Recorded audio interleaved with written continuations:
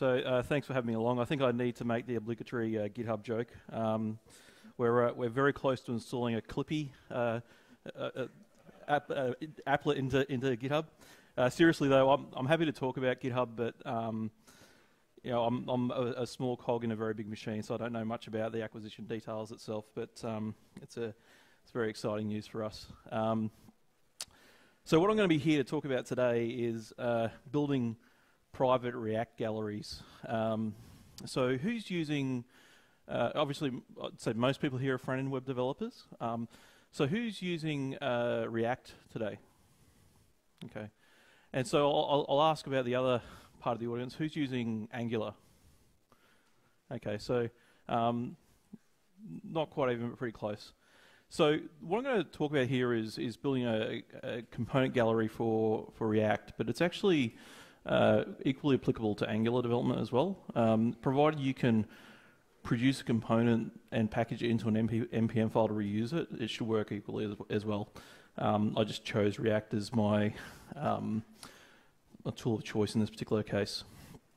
So I'm a program manager at Microsoft. I'm on the VSTS team, so we build VSTS. It's got source code control, build automation, but one of the features it's got is also the ability to host private package repositories, which is why I'm interested in this topic, because our job on our team is to actually make it really easy for people to share code across their organization. So, I mean, if you're building an open source component, you would put it up on npm.js, no question. So I'm not saying this is an alternative to npm.js, but if you've got private in-house code sharing requirements, this is an approach that you might take. So let me start by saying that Microsoft loves React. The team that I work on, the broader VSTS team, uses React to build a fair chunk of its user interface. And in fact, Microsoft as a whole is building a lot of componentry on top of the React framework.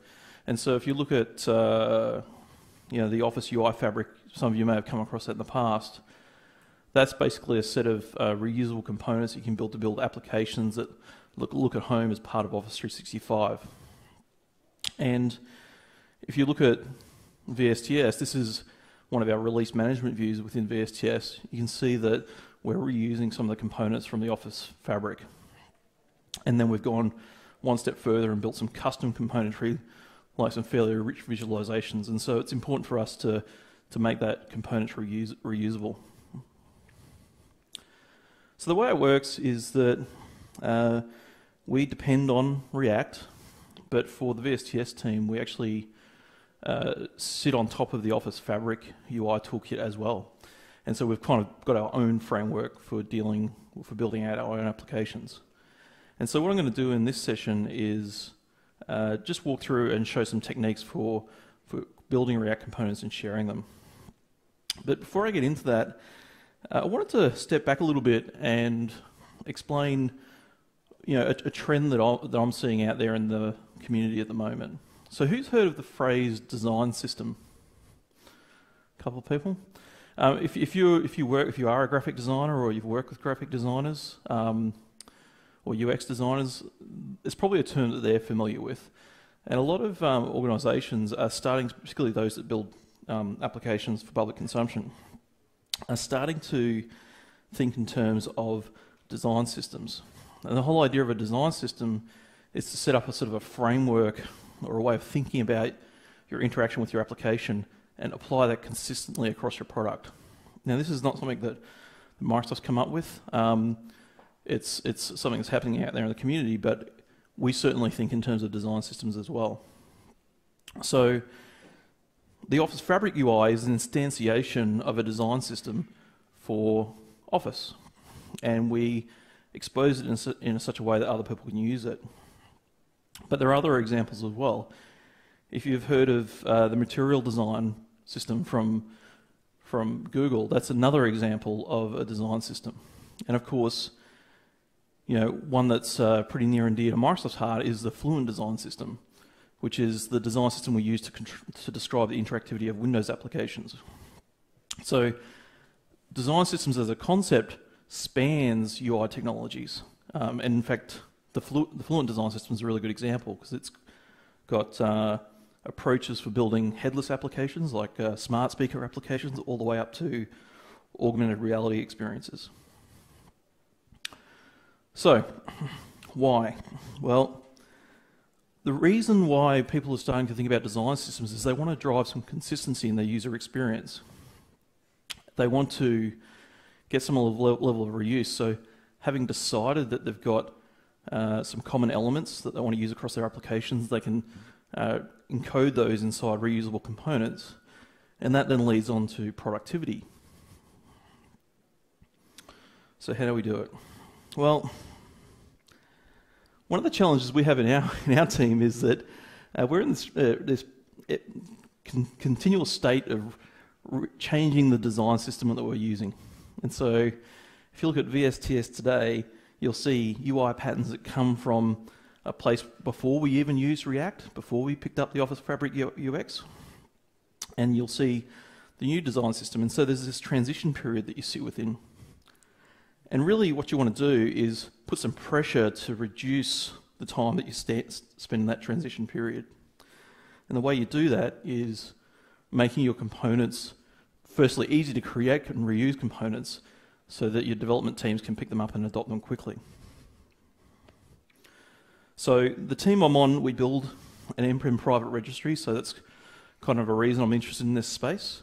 And so I'll be using that for my demos, but I think the thing that I want you to take away from this is not just using VSTS or anything like that, is that if you're going to go down the path of building your own UI toolkit, you need to create a workflow that makes it easy for people to create and reuse those components. And so there's lots of different tools out there you could use to achieve this. I just happen to be using the tool that I'm most familiar with. So let's get to the code, almost. So the moment you say that you're going to build a component in, whether it's Angular or React or something like that, it's like you break into jail. All right, suddenly you're dealing with a lot of different toolkits that you kind of need to navigate your way through. And so, who's heard of the Create React App npm? So, do you guys use that? Yes, a few yeses and nos. So if your experience is like mine, I actually think it's a really cool tool. Like if you want to get started quickly, it's the way to go. But it's not that great for building reusable components because what you have to do is you have to go create React app, then you need to eject, right? And then suddenly your package file just looks like it's a mile long with all the dependencies it's got. So it's not really optimized for building reusable components. And so I had to come up with a way that I could do this in a simple way and make it repeatable. It's like step one of that workflow. And so we need to think about what bootstrapper we're going to use. Because personally, I don't think handwriting a React component with all the Webpack configuration file from scratch is a productive use of developers' time. And so I'm using NWB if you're not familiar with it. So NWB is actually a really awesome little node package. And what I'm going to be building is a component that represents one of these things on the web. So this is the, the Microsoft employee badge. The one on the screens there is much prettier than mine. And what I'm going to do is use NWB to do the bootstrapping, and then I won't focus too much on the React code since most React code looks the same. And then I'll get on to how you publish and share that. So first thing you want to do, obviously, is install the NWB tool. And then you can use this command to create a React component. So NWB can create all sorts of scaffolded projects, but I'm using it for a React component. And my component that I'm creating is called Blue Badge. That's what we refer to these things at Microsoft. So then I jump into that, and it's going to build on top of the UI Fabric React. I'm not going to build this thing from scratch. I'm going to build it, I'm going to pack it, and in theory I could just publish that out there to NPM or any other registry. But I'm going to jump in and I'm going to show you what this code actually looks like. And I just realized what tab I was missing here. So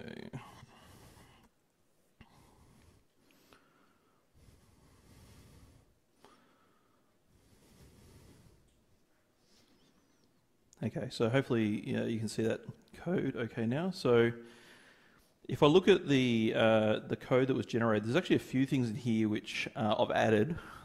This code is going to be used a little bit more extensively than what the template creates by default. But what you get is you get a package file which has a bunch of pre-built scripts for bundling and running a test server. The thing I really like about this template is that it generates the code not just for my component, which is what I've got here, where I'm reusing the Office React Fabric UI, but it also creates a demo project. And so if you're going to create a process for creating reusable components in that same project, you want to make it easy for that developer to test that component. You don't want to have to make them go through their entire development pipeline to see that change in a downstream consumer.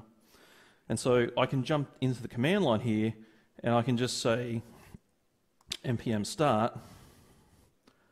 And what it's going to do is it's going to run Webpack, and it's going to spin up a server, and then I can spin that up in a website, and I'll see my really awesome component.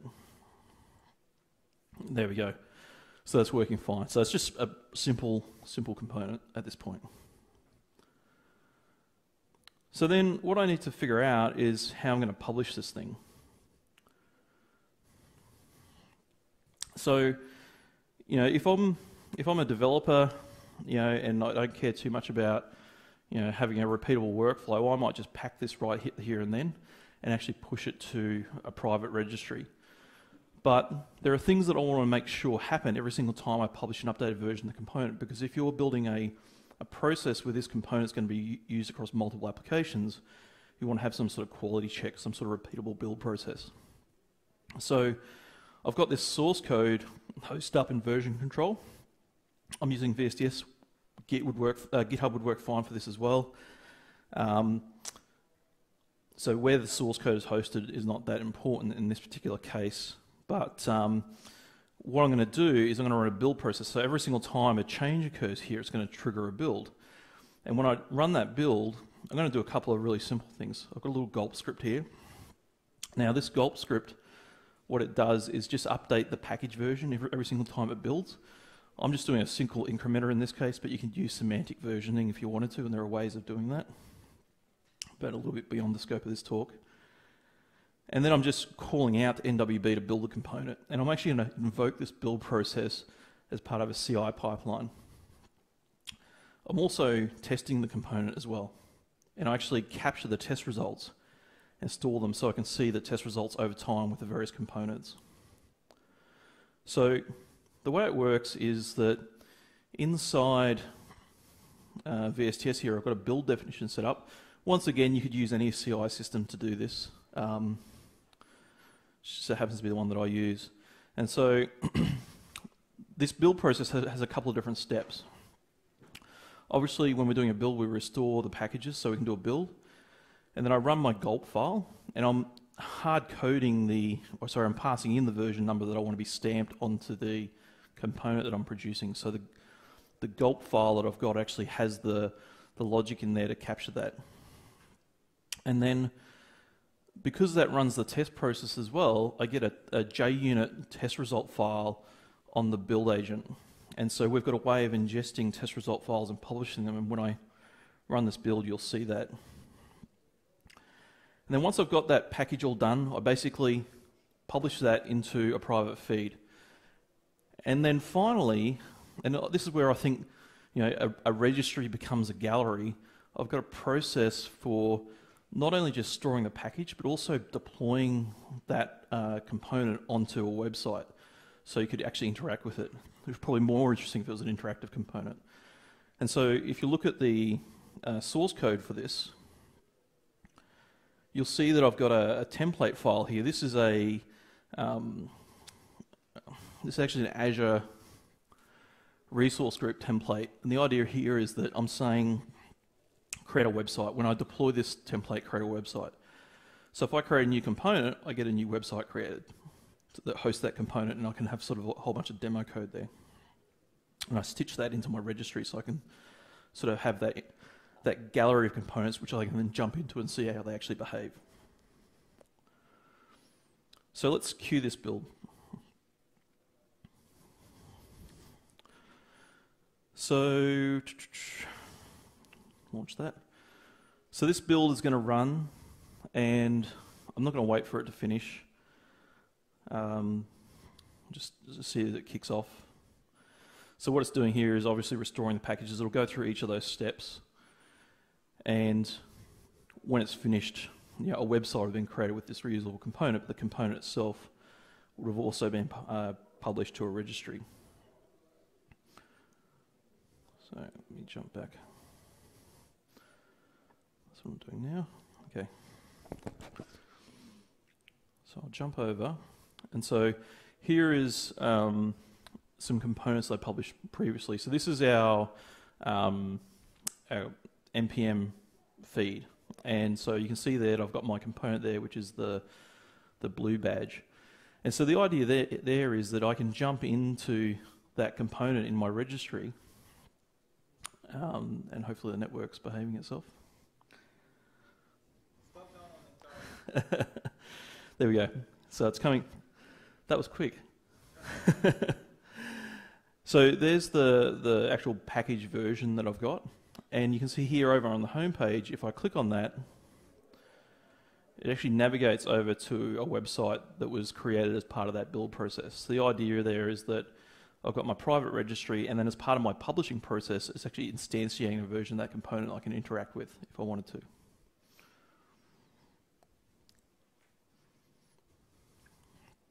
So how do we consume these components?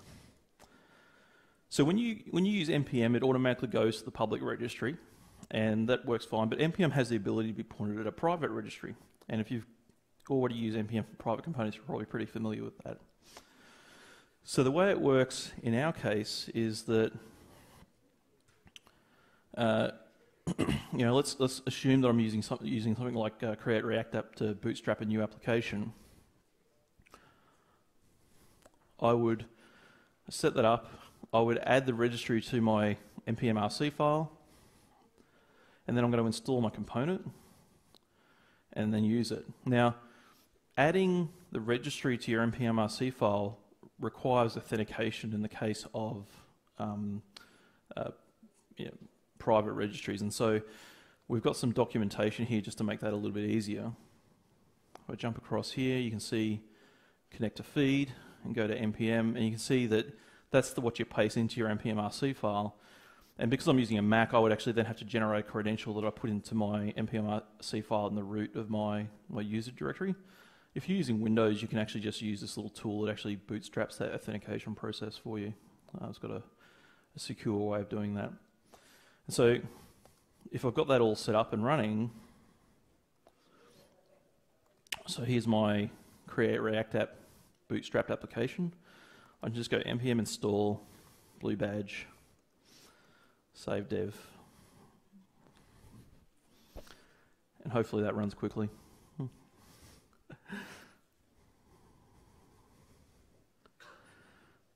It's getting there.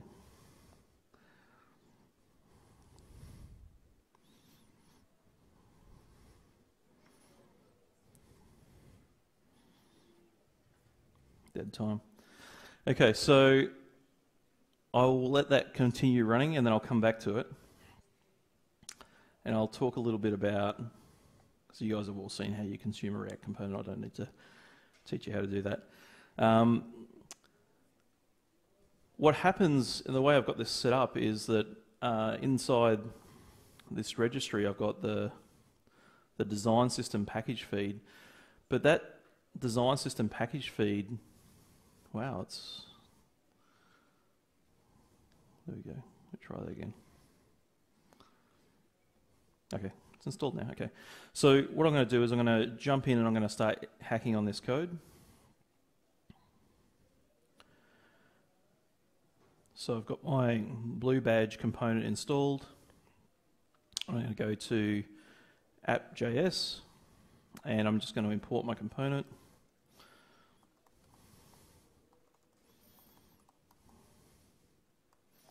There we go.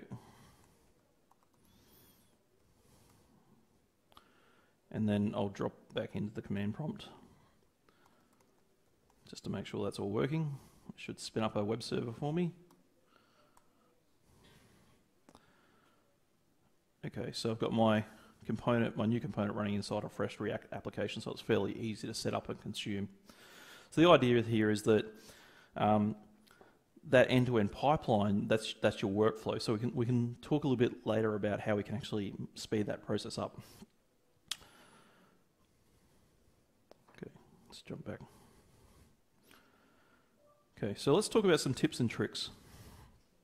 So the first tip and trick is around how you manage private registries. So what I've got here, I'll try to be fairly generic, but I don't want to move across the screen too far, but what I've got here is, obviously I've got a source code repository with my component in it. I've got a build process that's building that source code. Now, when that build process runs, it actually consumes the packages from a private feed. Now, if I look at my web browser here and I look at the build definition, you can see that when I restore the packages, I'm actually pulling those packages from an externals feed. And the externals feed, if I look at it, actually contains a whole bunch of external packages, including the package that I created. The way this is set up is that, and this is a requirement for NPM, is that because NPM can only point to one feed, it can actually also, through that private feed, pull to npm.js. But I'm also consuming the design system into that package feed as well. And so this is what I would probably consider a best practice, in that you have a feed that is useful for consuming all of your external dependencies, but you don't publish your components back into that same feed. Instead, you put all of your published components into your design system feed or whatever you want to do it, and then consume that back through the externals feed, so that developers on your team that are consuming components just have to point at one feed, which is a requirement for NPM. And that works pretty well. So, if you're doing that manually all the time, it takes a little bit of time to set up. But what we can actually do is speed this process up by having a Git repo that has all of the necessary components pre-built. And so, if I jump in and I go to my code tab here, what I'm going to do is I'm going to import a repository from GitHub, which has some starter code. And I'll call this yellow badge. So what this does is it takes that bootstrap code that I've got there, that I've set up previously, and it just basically imports it, and all I need to do is go through and change a couple of key values like the package name. Won't take long.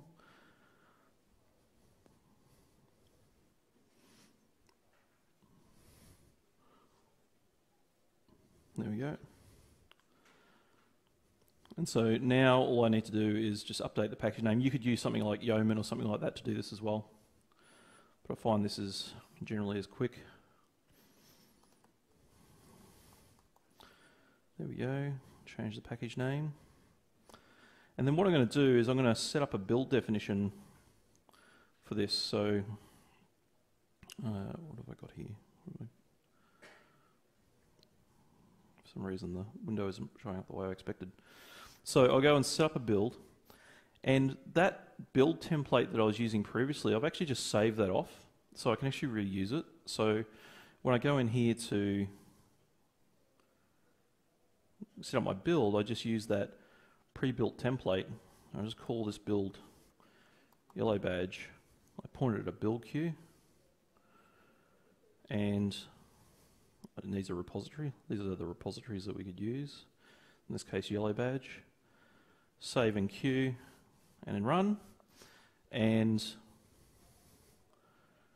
in not too much time, I'll actually have a yellow badge component published to my feed. So, in the space of a couple of minutes, I've actually stood up a whole new component build pipeline that I can just then go and hack on the source code. And when you're building a reusable component pipelines, that's really what you want to achieve. You want to make sure you got that sort of 1, 2, 3 workflow going, so that as you're building out your design system and capturing these reusable components, you've got a quick way of doing it. So I've got a couple of minutes left. If there's any questions, I'm happy to take them. Otherwise, thanks very much for your time.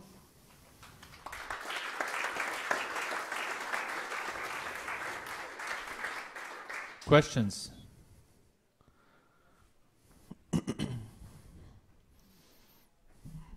I just somehow missed the part. So do you get a new Git repository for every component, or do you combine a lot of them in one repository?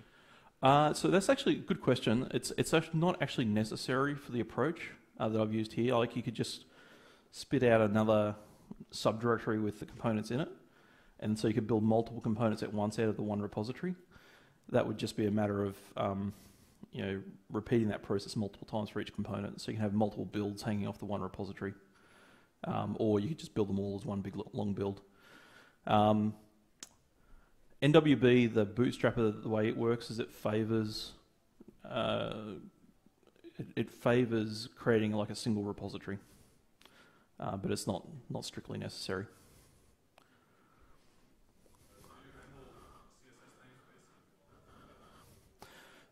So this is just using Webpack. So I'll show you the source code. So if you go into, so NWB is not a Microsoft thing. So it's an open source tool that I decided to pick up and use for this because it does exactly what I want.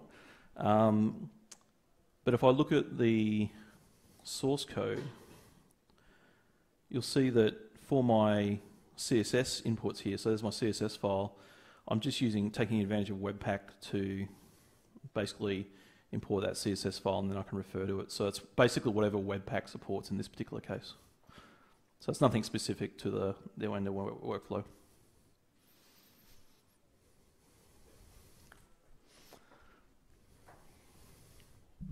When you showed your real deployment pipeline, there was a notion of rings. So how does that work with a component library? Notion of rings. Yeah, the one within deployment rings. Yeah.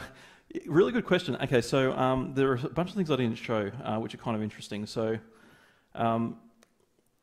rings, the rings model, I'm doing a lightning talk tomorrow where I talk about how VSTS is deployed. So if you want to understand our deployment model, I can give you like a 5-minute overview on that tomorrow, or just grab me in the hallway. But the way that this would apply to package management is that we actually have this neat feature where you can create views. And so I could go in here and I could say, I've published this package to my local view, but I can actually promote it to like pre-release and release views. And so your developers could actually, only consume from the release view of the feed instead of, and just get this just a different feed URL. So if I jump over to my design system, I can filter by view. So I've got a release view here and there's nothing in it. But if I go back to my local here, I can select this and promote it into another view. Hopefully the UI comes up nice and quickly.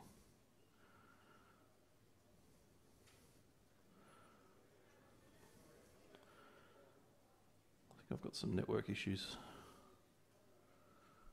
Torrents. Stop downloading torrents. But anyway, the idea here is that you would publish into your local view, and then you would sort of, when you're happy with the quality of that component, you might then promote it to another view. Now, if you've got a really rock-solid testing pipeline, there's no reason why you can't publish into the release view directly. The rings model that I had on the initial slide was about the actual internal Microsoft VSTS deployment pipeline, not so much package management. That's about it with the time. Please grab Mitch and ask him a lot of questions. You have the opportunity. So thank you.